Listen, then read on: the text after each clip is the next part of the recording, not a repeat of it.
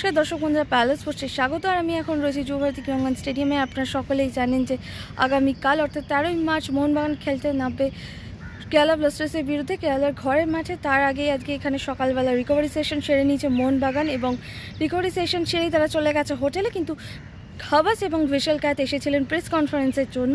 তারা এসে জানালেন যে তাদের পরের লক্ষ্য এখন কেরালা ব্লাস্টার্স এবং 3 পয়েন্ট। শুধু তাই নয়, তাদের মূল লক্ষ্য হচ্ছে লিগ শিল্ড জয় এবং সেই জন্য যে কটা ম্যাচ বাকি রয়েছে মোহনবাগানে তারা সে কটা ম্যাচ জিততে চায়।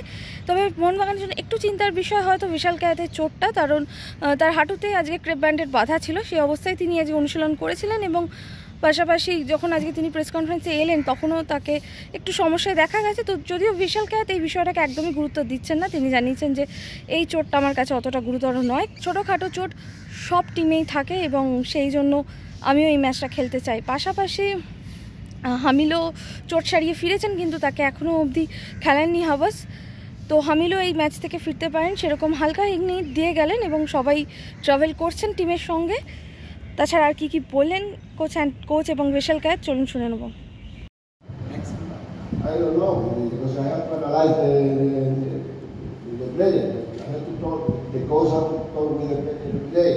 Vizal had a strong traumatism in the knee.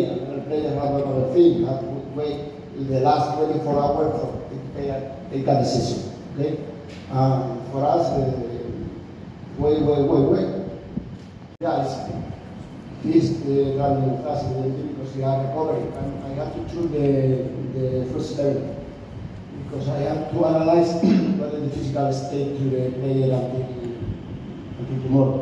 Okay, but travel up. I don't want to choose the lineup before the match.